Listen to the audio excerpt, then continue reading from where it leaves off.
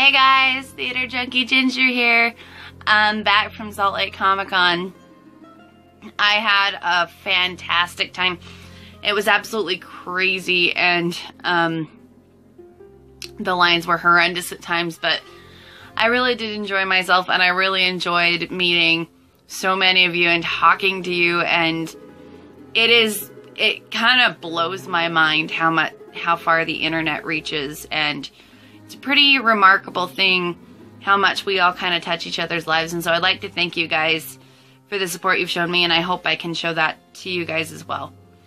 So I'm here to kind of hop on my soapbox a little bit, which is a rare occurrence. You'll not see it very much with me as far as the videos are concerned, because I don't like contention and I don't like negativity, and it's one of the last things I want. But I feel like this needs more attention, even though it's probably gotten a lot already. And so what we're talking today is about fake nerd girls. Personally, I don't think they exist. Not like ROUSs where they actually do exist and they bite Wesley in the shoulder. No, we're talking, I don't think they exist. So I got accused for the first time. Or one of the first times, I got accused of being a fake nerd girl several times at this convention. I mean, it wasn't a small number. It was many people that approached me and said some pretty judgmental comments and were kind of butt-facey about it. So I wanted to kind of talk about this and what I think about this, and actually tell the stories, because really that's what we're here for, is stories. So the funny thing is that this actually happened in sci-fi speed dating.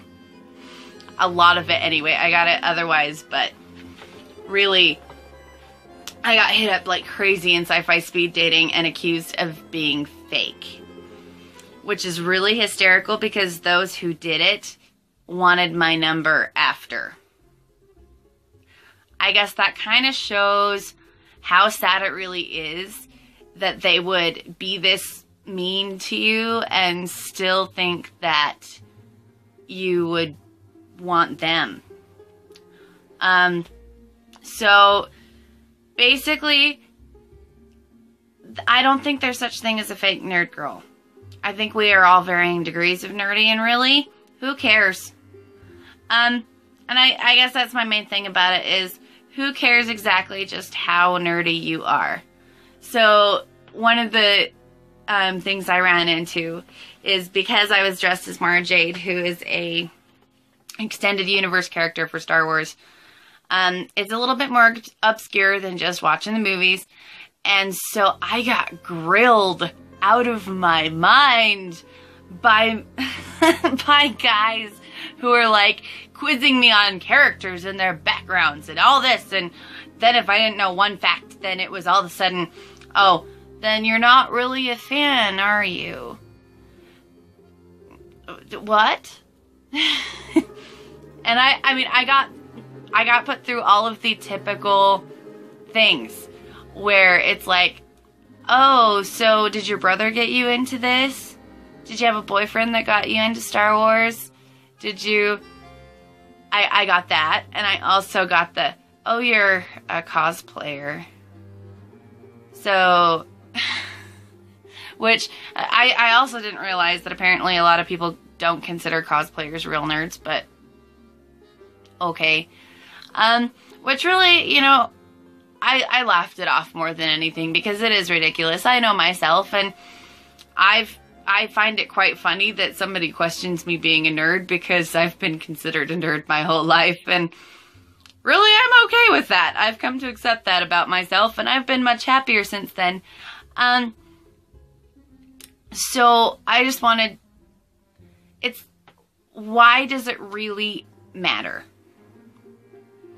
Why? You identify with certain people. Why is that not okay? And why is it not okay for girls to like the same thing you do? I mean,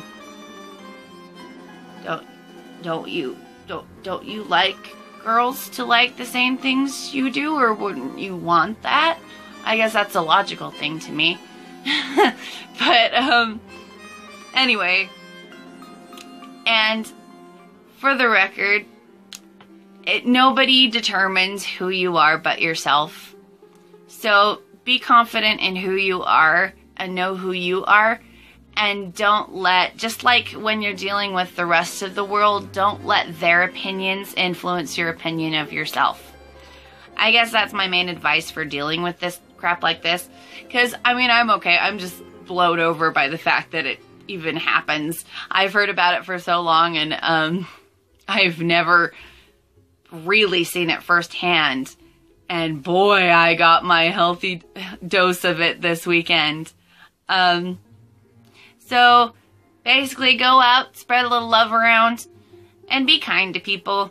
Even if you have different opinions of other people, don't be butt faces, because nobody wants a butt for a face. And I just, again, wanted to thank you guys so much for your support. I love you all, truly. I'm sorry if I didn't show it as much. If you talked to me this weekend, I'm just dead. And I've now got a case of the con cough because I think my immunities were weak there and I was not feeling so great at the convention. But if you came, shush, I'm busy. Sorry, my phone's calling me. But I was pretty dead this weekend. So if you came up and talked to me and I didn't show my enthusiasm as much as I probably should have, thank you so much. I appreciate it so much. I appreciate your compliments, and really, you all looked amazing. I just have to put that out there right now. There are some pretty phenomenal artists out there, and I love your work.